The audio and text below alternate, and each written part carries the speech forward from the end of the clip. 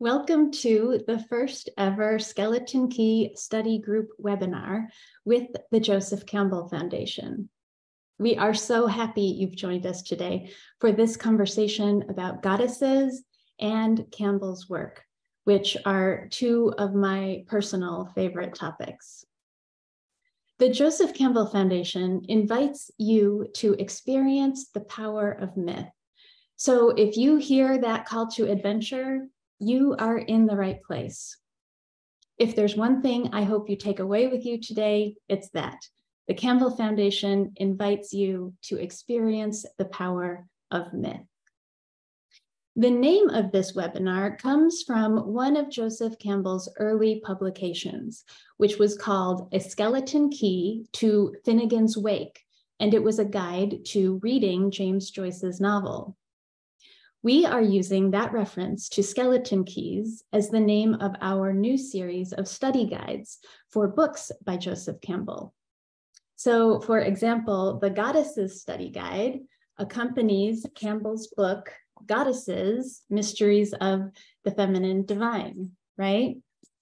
These study guides are intended to companion you as you read Campbell's works, perhaps find yourself inspired by his ideas, and maybe even carry them forward in your own work. My name is Joanna Gardner. I am a mythologist, and I'm one of the authors of the Goddesses Study Guide, which we're going to talk about today. I feel very fortunate that we have two other Goddesses authors with us, Olivia Heppel-Block and Stephanie Zachowski. The three of us will have a conversation, then we'll have some time for Q&A. So please feel free to send us your questions via the Q&A button on your Zoom screen at any time. And yes, we absolutely do have a promo code to share with you today. So if you can resist the temptation to do any book shopping during the webinar, you might find it worth the wait. But before we go on, I would love to introduce some of the intrepid JCF team.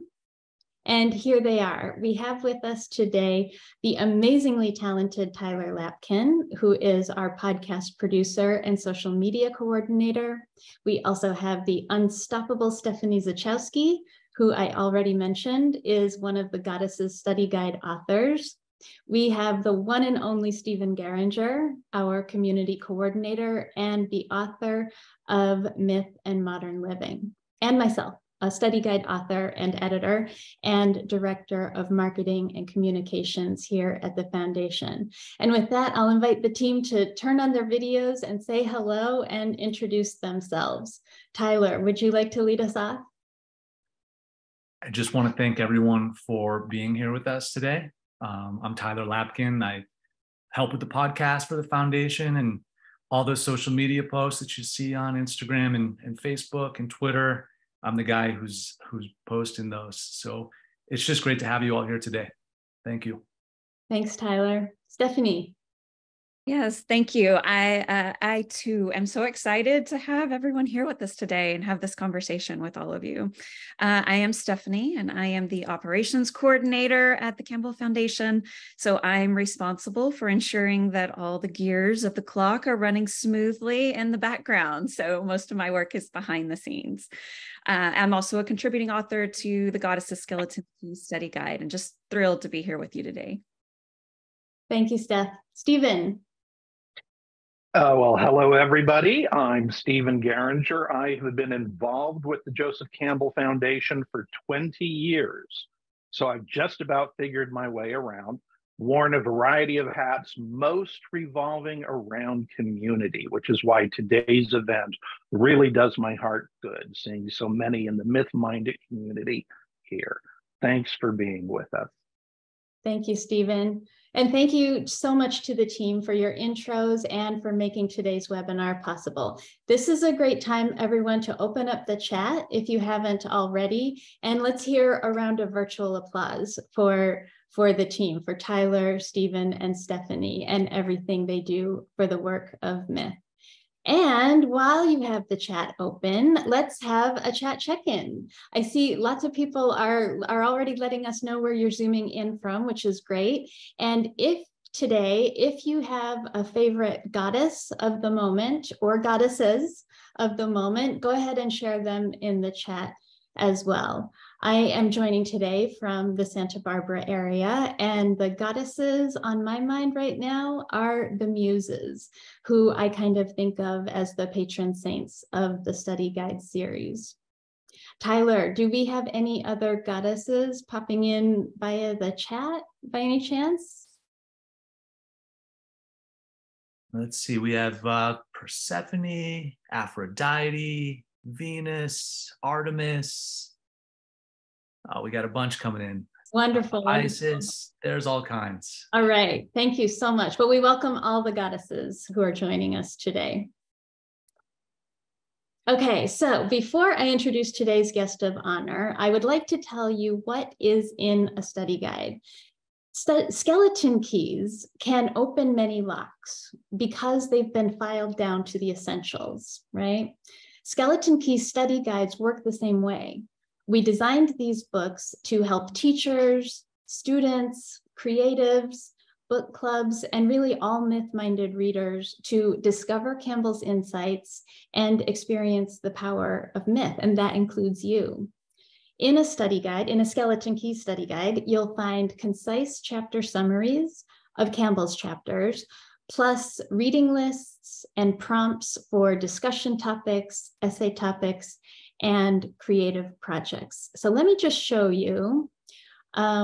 So this is the cover, a close-up of the cover of the Goddesses Skeleton Key study guide. And this is one of the quotes from Campbell's book, which coincidentally you'll also find in the study guide. But this is kind of one of the ideas that the study guide unpacks. It is through the goddess that you enter the world of the spirit. She is the maze, and she is also your guide. And I'd like to show you also what it looks like inside the study guide. This is page 1 of chapter 1. And as you can see, Stephanie wrote this chapter. The chapter title is Myth and the Feminine Divine. And the chapter begins here with the beginning of the chapter summary.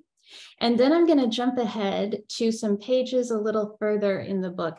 These pages are from a chapter that Olivia wrote about the Iliad and the Odyssey, which is kind of one of her areas of specialty. You can see on the left-hand side, Olivia has written points of interest from that chapter. And then on the right-hand side are reading lists and discussion questions. And I'm just going to turn the virtual page here. And the chapter goes on to offer some essay topics and a quote that Olivia has chosen. And then the chapter closes with a list of creative prompts. And that's kind of the approach that you'll find chapter by chapter inside the study guide. And with that, it gives me great joy to introduce Olivia Happel-Block. Come on up to the virtual front of this virtual room, Olivia and Stephanie both. And Olivia, I'll just read your bio and then we'll go into our conversation. Olivia Happel-Block is an English, myth, and film studies instructor at Dos Pueblos High School in Goleta, California. She also serves as the English department chair and the International Baccalaureate Extended Essay Coordinator. And she teaches dual enrollment English for Santa Barbara City College on the high school campus. Olivia has served as the Pacifica Graduate Institute Alumni Association's president.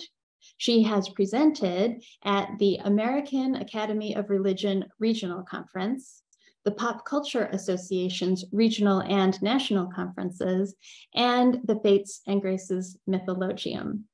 Her academic interests include myth, religious studies, alchemy, and classics. So let's hear it for Olivia in the chat. Welcome, Olivia. Thank you. Thank you. With that, I will stop the slide share. So here we go. Let's see how the tech cooperates. How are we doing? Are we doing good? All right. Okay, great. Well, so thank you so much for joining us, Olivia, and Stephanie, thank you too for joining us. And I would just love to begin our conversation with sort of, a foundational question. And that is, what drew you to myth? back in the long ago times before you were actually a mythologist. And let's begin with Olivia, and then we'll go to Stephanie. So Olivia, what drew you to myth? So one of my first experiences with myth came through reading the Royal Diaries series on Cleopatra, where she mentioned Isis quite a bit.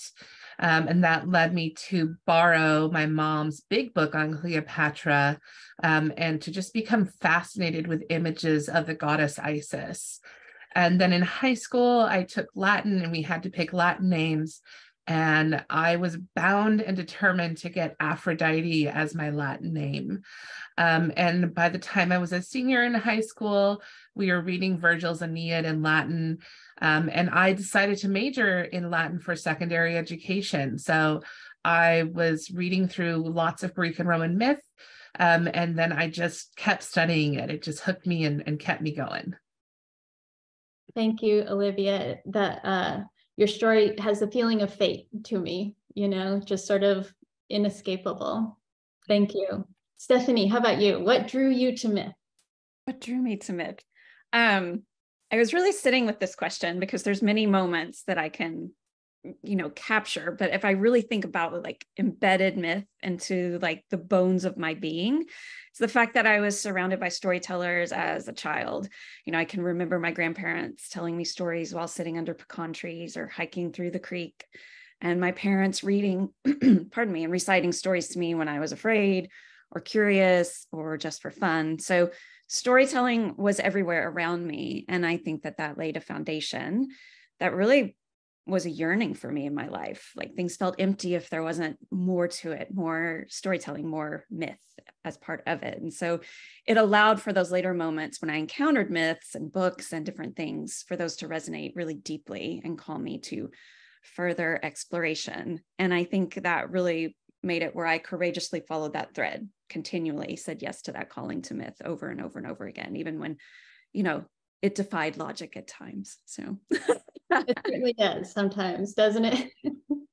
And yet it defies a certain kind of logic, and it is imperative to a different kind of logic, right? Thank you, Steph. Thank you for sharing that. That really underscores for me. It's a snapshot of what we've been talking about, of experiencing the power of myth, right? That calling just kind of kept pulling at you like a magnet, it sounds like. Thank you. And that kind of leads into my next question, which is, what do you think of as the most important reason to study myth? We love myth, yay, and why study it? And with this question, I think let's go in the reverse order. Let's go Stephanie and Olivia. So reflecting on, and you don't have to keep it to just one answer, like, what is the most important reason or reasons to study myth? Let's call it that. Stephanie?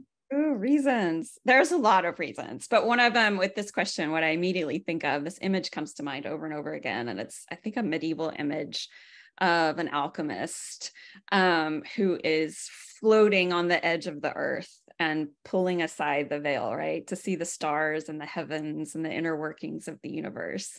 And I think Campbell talks about this, especially in the Goddess book, over and over again, that pulling the veil and opening. And while myth doesn't necessarily answer all the questions, it opens pathways to deeper understandings of the human conditions in a way that offers a great deal of meaning to me. As Campbell says, what myths point beyond themselves to a mystery. So I often say that as I got deeper and deeper into the study of mythology, the world around me started to dance. It came to life for me. So for me, the study of myth is a ticket to the dance. It's a ticket to the dance of the universe. It provides visibility into the interplay that's all around us. So that'd be my why. Love that. Okay, can you say that again? A ticket to dance. What was the next part? It's a ticket to the dance of the universe. A ticket to the dance of the universe. Hashtag, I love that.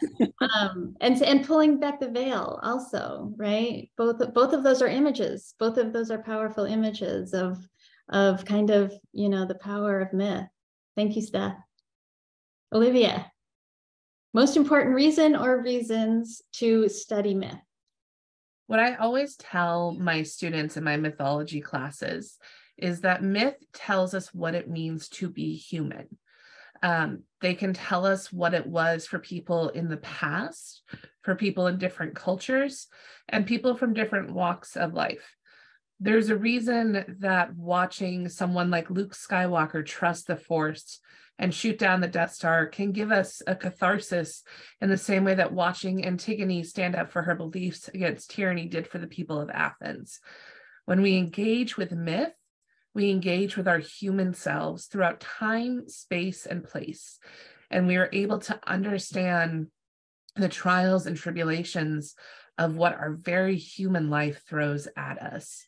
So myth is the way to help us with that, to help us cope, to help us understand, to give us insight, and to help us through those walks of life. Yeah, thank you. Can you repeat the very first sentence? Myth shows us what it means to be human. Was that it? That's it. Yeah.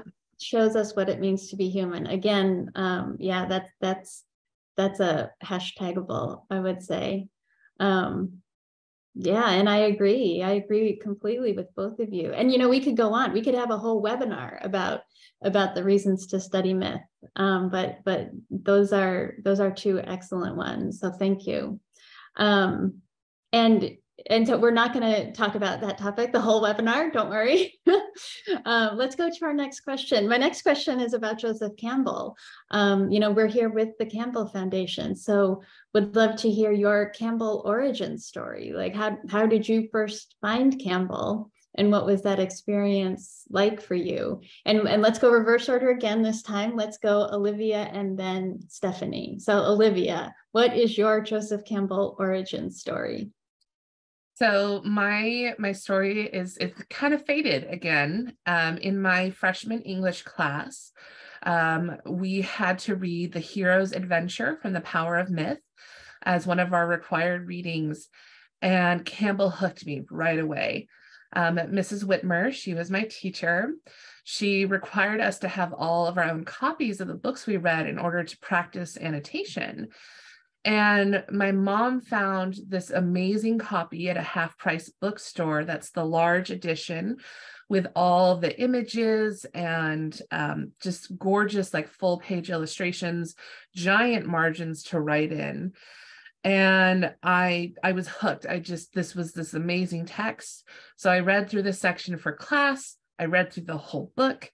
I asked for The Power of Myth for Christmas, and as well as The Hero with 1,000 Faces. I don't know how many 14-year-olds are out there asking for Campbell books and DVDs for Christmas, but Santa brought them, so thank you. And just analyzing literature through Campbell's way of viewing the world changed my own perspective. It changed how I saw myth and religion, and being able to include his own text in my teaching is just a gift that keeps on giving. When I had posted about this webinar, I actually had a student reach out to me and say, hey, like you said that Campbell changed your life. Well, when you had us read Campbell, it kind of changed my life too. So I think it's just such an insightful way of approaching myth, of approaching religion, of approaching thought and psychology. And it all comes together in this really interdisciplinary way that just is so unique and world changing. So I do want to just say thank you again to Mrs. Whitmer for being my call to adventure. I will underscore that. Thank you, Mrs. Whitmer, especially if you're watching today. And it's so funny, we've been talking about experiencing the power of myth, and you experienced the power of myth through the power of myth. So I like that circle. It's like the Ouroboros, right? Stephanie, how about you? Your Campbell origin story. My Campbell origin story. Well, I'm again going to bring up my parents. They were Campbell fans, so I was introduced to Campbell early on. And I do remember the impact of the Bill Moyers interview fairly clearly, but if I'm completely honest with myself, I wasn't ready at that point to enter the work of Campbell myself. I don't think I was mature enough. So it was in my 30s that I went back to my parents' bookshelf and found The Power of Myth and took it with me on a trip. And that was kind of the call. I was enamored and just yearning to speak that language, to have a deeper understanding there. So I would say that is when the true journey began. And it was really through Campbell that I found graduate school, that I found it. So that was the doorway. But I also, if you'll indulge me for another little moment, where I think was my moment with Campbell was in graduate school. You know, they housed the Joseph Campbell archives there, and the library was slow that day. So I went in and politely asked if I could view the archives.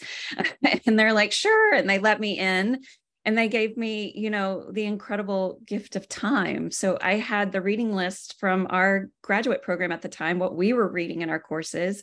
And I went into Campbell's library and I pulled those books. And I got to look at the notes in the margins, right? You know, I gently opened the text. I was reading the margin notes where Campbell had written. And it was just a magical moment for me, because I was witnessing him pondering the same ideas, making associations, building connections. And there was just like this, I don't know, human linkage. It was just magical to see the lineage of the study of myth and to be in that space. So that was the Campbell memory that popped up for me. That's so awesome. And that word lineage, I think, is important. That sounds to me like a story, a very vivid story of experiencing lineage, which, you know, we are all in. The three of us are for sure in Campbell's lineage. And I would venture to say that everyone on this call today is walking in Campbell's footsteps, in a sense. And my hope is that as I've seen the myth community, the contemporary myth community, enter into that work and pick it up and carry it forward in their own way, that's you know, I see both of you doing that in your careers, and I offer that hope for the larger myth community, that more and more people take up that mantle, because I believe the world is a richer place when that happens. I know the world is a richer place for the work that the two of you are doing. So, okay, sorry, I can tell I'm going off on a tangent. I'll come back. Okay, so next question. Next question's an easy one. Your favorite quote or passage from Goddesses? And let's go in the same order, Olivia and then Stephanie. Olivia, what's your favorite quote? Would you like to read it? So mine comes from the chapter on the Iliad and the Odyssey, which, as Joanna mentioned, that's part of my specialty, especially working with Trojan War stories and things like that. So this is Campbell talking about the purpose of the Odyssey in general and of Odysseus's quest here. And Campbell says, "As I see it, the quest of Odysseus is to return home, decently, to Penelope, his wife, not to a blonde, not to someone who is the victim and booty of war, but to his wife. A wife is someone with whom one is in counterplay as the other side of the mystery of the androgen. And so Odysseus has to be debriefed from his warrior attitude, and where there is no idea of dialogue between the male and female powers." That's on page 160 if you're trying to follow along. So when I first read this quote, it made a lot of sense to me, because a lot of times when we read the story of the Odyssey, we think, why did it have to be 10 years? Why did it have to take so long for Odysseus to get home? And, you know, he was cursed by the gods, Poseidon, no, okay, but really 10 years? But this actually reminds me of something that happened between my grandparents. My grandpa was a Marine who served 3 tours in Vietnam. And even when he left the military, he became a mailman. But before he would come home, before he would come in and the family would have dinner, my grandma insisted that they had to have what she called attitude adjustment time, which is where they would share a glass of wine or a cocktail and a little snack before dinner, before engaging with one another. And as a little girl, I participated with this with lemonade and Cheez-Its, but it was the time for him to leave the Marine at the door. That's what my grandma said. He had to leave the Marine at the door to become a husband and a father. And so Odysseus's journey represents this time needed to change one's mythical mode of existence. I attended a lecture in Grand Rapids a few years ago, and therapists were talking about using the Odyssey and the Iliad to help veterans of war process their PTSD, and the way to return to civilian life, how to go from soldier to civilian. And I think that this story and the use of this mythical story in something like therapy, it just shows that need for transition and shows how one can transition in talking about the ego and deflatement and things like that.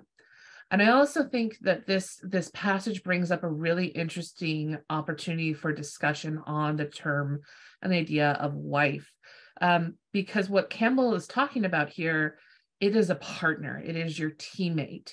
Odysseus isn't returning to Ithaca for funsies. That's where he belongs. He belongs as a king ruling beside his queen. And so to do so successfully, to be a well-functioning father, husband, king, and person in general here, he has to change back to that persona, which is going to take so much time and energy, that 10 years. So the idea here, and this is a fun place where we can take Campbell's ideas and expound them in ideas of gender and sexuality and what these mean to the modern world here. The wife is the partner. It is the other you. It's the one with whom you must be in right relationship with in order to function as a pair. So there's just a lot of really great insights that Campbell has that I think we can take and move even forward with these ideas into the modern world. That is so awesome. Thank you so much, Olivia. I mean, the quote and your reflections just make it real, and really, you know, demonstrate the applicability of these archetypes and motifs ongoing. Yeah, thank you so much for sharing that. And remind me again. So the reason to study myth was to understand what it is to be human. Right. And so, yeah, the story you just shared perfectly supports that point. So well done. And yeah, what you shared gives me a sense of what it's like to be in your classroom. So thank you so much. Stephanie, your favorite quote or passage? Sorry. Yes. Well, I have tons, and I feel like I'm cheating because the one I pulled out to talk about today was the one you read at the beginning. Not cheating. But I think so. It is through the goddess that you enter the world of the spirit. She is the maze, and she's also your guide. And I think why I'm drawn to that one so much is it's such a prevalent theme that I'm drawn to throughout the goddess book, in the transformation that's constantly talked about through the goddess, and how, you know, she is with you, an intermediary amidst all the mysteries. So for me, the quote just encapsulates those transformative capabilities, and I believe that's why I'm drawn to that one. Thank you. Thank you so much. Okay, so our next question, let me consult my magic question list. Oh, right. Okay, so next question. How do you imagine the best way to use this book, the study guide, right? How would you suggest people use this book from your unique perspective, Olivia as a teacher and mythologist, Stephanie as a coach and mythologist, or any of the other hats that you wear? I know you both do many things. So yeah, just would love to hear your perspective on how readers could make the best use of this book. And let's go backwards again. Let's go Stephanie and then Olivia. So Stephanie. Sure. Yeah. So yes, like Joanna said, I am a coach. So I think from that perspective, I find the creative prompts very useful. I think clients are often struggling to reconnect to their purpose, their calling, their inner self, to recenter when life's thrown you for a crazy loop, as it does. So these creative prompts provide opportunities for that reconnection, I think. But I think it's even deeper than just reconnecting to self. It's reconnecting to the collective. And, you know, Olivia spoke to this beautifully a moment ago, but these myths and this text span thousands of years. So these myths are tapping into ancient archetypal patterns. And I think the beautiful thing with myth is that it reveals this patterning to us, that we're often able to see our own life experiences in these patterns. So it allows us to kind of lay down those life experiences into this greater archetypal network, right? And giving it deeper meaning, like Olivia was saying, you know, really understanding our humanity and how we get meaning through that in this universal architecture. So myths reflect back to us who we are. And I think that's very useful in coaching, just as a way of opening up into that, because you're reading a myth and you're journaling about a myth, but it's going deeper. It's always going deeper. So that's one. But then also I've had friends approach me excited about the book, saying they would love to use it as a book club. And I think in that sense, like the discussion questions with a glass of wine would be amazing to sit and chat with all your friends about just all these conversation starters that are in the book itself. So those are the two ways I'm excited to utilize the book. I'm in on the glass of wine book club. we can do it tonight. But so reconnecting with oneself and kind of understanding one's life, right? The big picture possibilities, and the book club, the wine and book club. Don't forget that. So awesome. Thank you, Steph. Olivia, your perspective on the best way to use this book. I would also like to join the book club. Thank you very much. So as a teacher, and especially in a college setting, I would see definitely giving this as a study guide or sections of it to students who want more engagement with the goddesses text, or maybe need a little extra help with it to kind of make their way through some of Campbell's language, or maybe some periods of history that they're not so familiar with. The points of interest and discussion questions are a great place for both classroom discussion, but also places for students to dive deep into myths, traditions, and the ideas that Campbell has included here. As a student, I could see myself using some of these essay prompts or discussion questions to do some of my own investigation or writing assignments, or maybe to put together a paper for a conference presentation. There's so many interesting and engaging ideas throughout the text.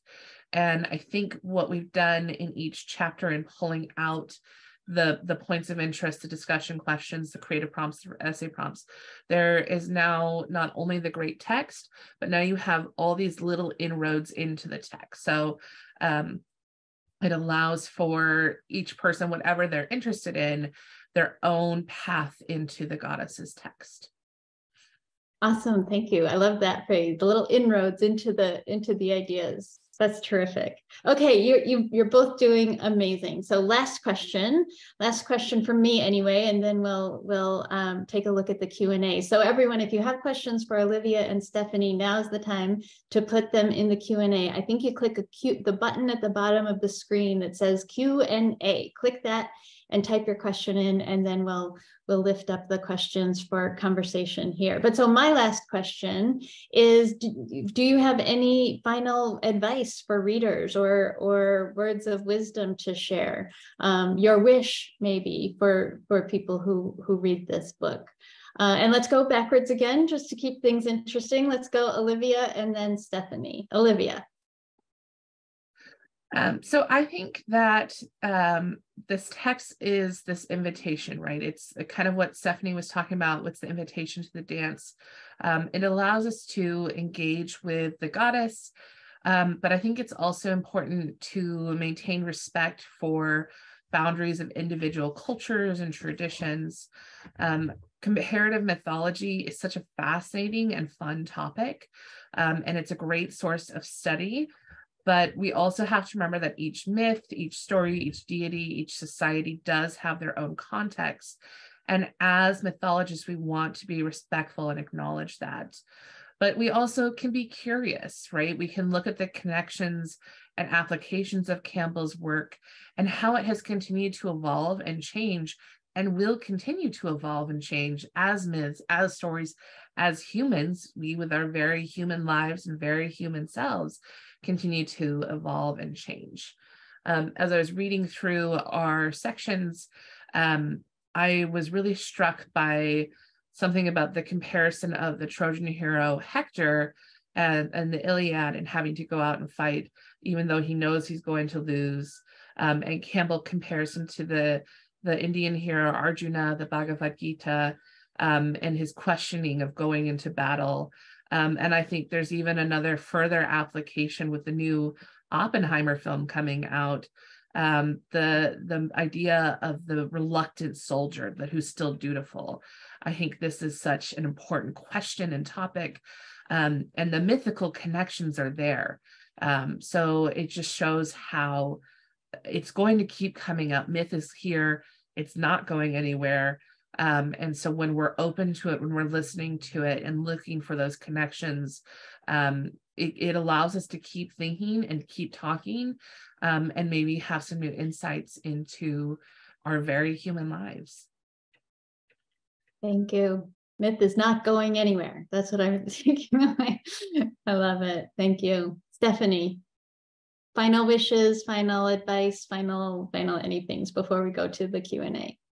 Yes, final wishes. I just want to get excited a minute about Olivia, because I also love that question you pose about duty and what does it mean in these myths and what does it mean now today? And I just think that's such a fascinating discussion topic. And that's one of the questions that you pose in the book too. And I love that idea. I think it's absolutely fascinating. So wanted to go there, but also my wish. Okay, my wish. So it's going to sound dramatic, but the study of myth, these things, it was life-changing for me. And so each of these, like Olivia just said, they're all doorways. These books are doorways for you. So myth for me offered me the ability to see the beauty around me, gave me a sense of understanding that I did not have before, and a sense of self-acceptance. So I would love for readers to find this for themselves. And I would offer that if you're just entering this work, now is the perfect time. This is your place. This is where you're supposed to be. And so thrilled you're here. If you've been here for a while, that every rereading will offer new insights and inspirations to you. So stay open to that. And, once you see the mythic patterning, you see the gears of the universe at play everywhere. Oh, thank you, Steph. What a goddess blessing that was. Thank you. That was beautiful. And so before we go to the Q&A, just big round of applause for Olivia and Stephanie. Let's hear it in the chat for Olivia and Stephanie for all the work they did on this guide and for sharing their thoughts with us today. And with that, Stephen, can you come on video and wondering if we have any questions in the chat to discuss? We do have quite a few, and unfortunately, sometimes it's hard to answer these in just sound bites. So we'll get through as many as we can. Let's start with the first question that came in, which is, can someone with bipolar disorder be a modern day Persephone? Olivia and Stephanie, are either of you drawn to this question? I mean, my first thought is, why not? But I mean, that image feels very resonant. I think I am not a psychologist or a psychiatrist, so limited ability to comment on, diagnostic issues. But yeah, Persephone rising, descending, rising, descending. Olivia, any thoughts? Any myth you identify with is the myth you identify with. No matter what stage you're at, if you have whatever diagnoses you have, like if you identify with the myth, then why not? Like embrace a mythic diagnosis, right? A diagnosis of Persephone. Yeah, I think if that's calling to you, follow that calling. I think that's saying something to you and find meaning in that. Absolutely. All right, well, let's throw out another one. A relatively short one is Vivian from the Arthurian and Merlin legends, who, if memory serves, and it doesn't always serve me, I believe she was the Lady of the Lake. Is she considered a goddess, perhaps one of the Celtic goddesses? What an excellent question to explore. I mean, again, like if that question is coming up for anyone, if it's coming up for you, the questions become, why am I hearing goddess echoes here? What's going on? What's happening in this image? And lifting that image and putting the image in its context, seeing what was going on historically around when the image arises, and listening from your, I'll say, positionality today, right? What images are what echoes and images are surfacing in that image, and is there anything coming up that you could think of as the feminine divine? Right? It's not like there's like an official book somewhere that identifies what all the goddesses are and are not. And it's like the spirit of the goddess or the goddesses is very much everywhere. So yeah, listening into that image for the sacred and how that connects with you, right? Olivia, Stephanie, any thoughts on that one? On Vivian?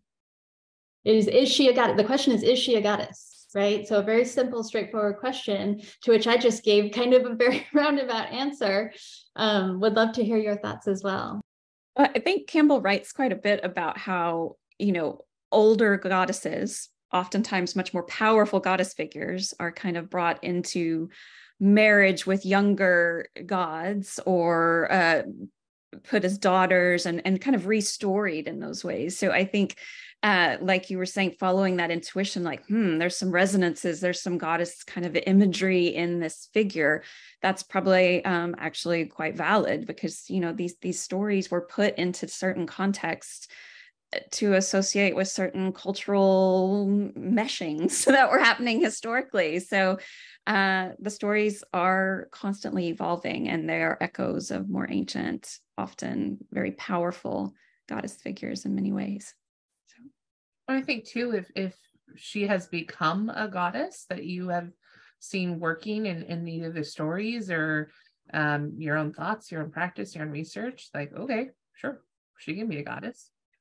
I don't think she would object, knowing her character. I think she's fine with it. There we have it. Vivian's totally fine with being a goddess. All right, the questions are pouring in now. I'll jump to one that has a little bit of a preamble. It might appear complex, but actually, I think it's relatively simple. So I'll try to summarize. This is from Jill, who talks about how a key theme throughout, I'm not sure which chapter she's discussing, is that in these early goddess mythologies, the procreative female body is a physical manifestation of the mystery of transformation in nature, life, and death. These connections form ideas about gender and the complex lives of women, even beyond that, the procreative metaphor. Campbell suggests that all women have mythic powers within themselves. I'm going to skip ahead over a biblical, well, actually, I'll jump to this quote from Genesis 1. The earth was formless and empty, and darkness covered the deep water. The Ruach Elohim was hovering over the water. And the question is, who shut the sea behind? Oh, no, this is from Job. The question is, did Campbell ever dig deeper into the translation of the Old Testament to see how the goddess shines brightly throughout?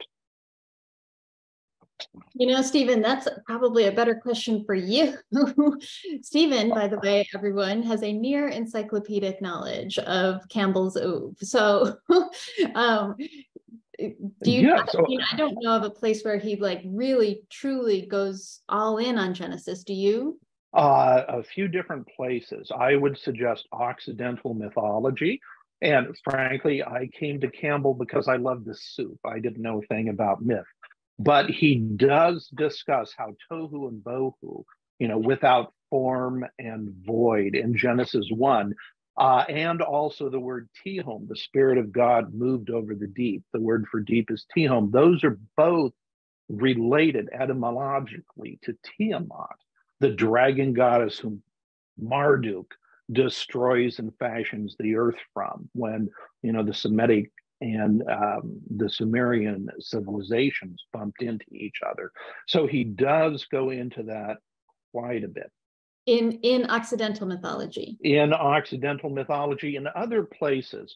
Part of the problem with Campbell is that sometimes takes a lot of reading to find where he discusses these. It definitely appears elsewhere, but I'd point everyone to Occidental mythology as a place to begin with that transition from goddess to god as civilization developed. Unless anyone has anything to add to that, we can jump ahead to another question. Absolutely. And very relevant today, how would you approach this from a more decolonized, less Eurocentric lens? Great question. I'm Native American. This is the questioner, not me. So I find a lot of this I have to discover and figure out for myself to make it applicable for people I help within indigenous cultures. Well, so first of all, you know, the literature on decolonization, you know, entering into that study and bringing those ideas to bear on whatever text you're looking at, whether that's a myth or whether that's a Campbell text, right? Edward Said, I'm thinking of, you know, the vast literature on decolonization. That's how to carry Campbell's work forward. You know, the world has changed since Campbell wrote what he wrote, and you know, there are so many more ideas and theories and possibilities for picking up, like I said, a myth or Campbell's work and carrying it into a place of decolonization. And I think that field is so exciting and so full of possibility. And you know, part of the joy is really entering into conversation with scholars who are part of the community of whatever myth you know you want to work with. And there's more and more out there. So finding, you know, I'm thinking of John Mohawk and the indigenous material from, you know, what is now upstate New York, the Haudenosaunee people. There's just so much amazing, there are so many more amazing books now than there were 50 years ago that can address that incredibly worthy goal. And I would just say, do it, please do it, because the world needs it. The world needs you to do that work. And I will stop talking. I apologize. I can hear myself doing it again. Olivia and Stephanie, any thoughts on that question? I think the best way to do it is to start with that attitude of respect, and having respect for each culture, each tradition. Something I tell my students when we shift from ancient mythologies to more modern ones, when we're talking about mythologies that are still practiced in the world today. And I talk to them about how, you know, it's fine. We can laugh. Zeus and Hera, yeah, their brother, their sister. Yes, we talk about the alchemical thing, because alchemical stuff and the union of opposites. But okay, fine. Have a laugh. That's okay. But when we shift into more practices that are still ongoing, living practices, I talk about how we want to be careful about what we're saying, where we're saying, ew, that's weird, or things like that. You know, okay, it might feel strange, it might feel different, it might feel totally foreign to you, but we can hold that uncomfortableness with the unknown, with the different, and understand that these are people, that these traditions have been practiced for thousands of years, and we want to be open to that, to hearing how other people think and feel and believe, and understanding the value of that, how valuable it is for people to believe and think differently than us.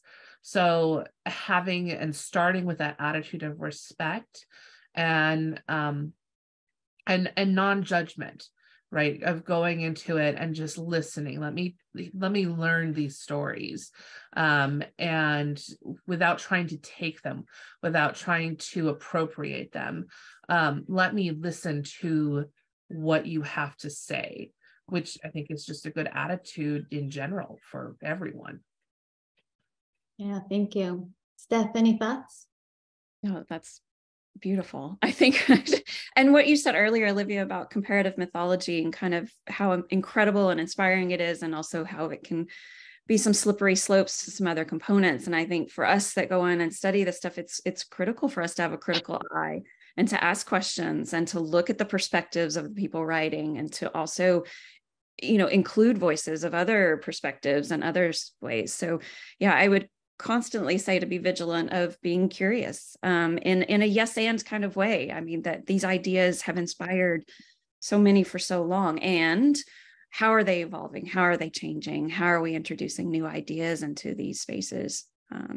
I think that's what we're here to do. I think it's very important. And for me, it also involves kind of a regular and continual checking in with my biases and my assumptions and my motives, and trying to step back a little bit or a lot sometimes, and you know, let myself be changed, like instead of colonizing, right, becoming receptive. And I mean, you know, one of my core beliefs is you're always allowed to change your mind, and letting the voices of others other than me, right? If it was just me, what a horrible world this would be. And so gratitude to all the myths out there, and all the mythologists, and all the people who are working in the field. Stephen, so we are coming up on time. We probably have time for, let's do one or two more questions, depending on how complex. Very good. And let me throw this out there too, because I'm not the technical wizard here, but it would be wonderful if we could capture these questions after the webinar is over and address them. A lot of people have their names on them. Monica from Brazil mentions it would be a great idea to do the book club over Zoom with wine, and is looking forward to the foundation doing that.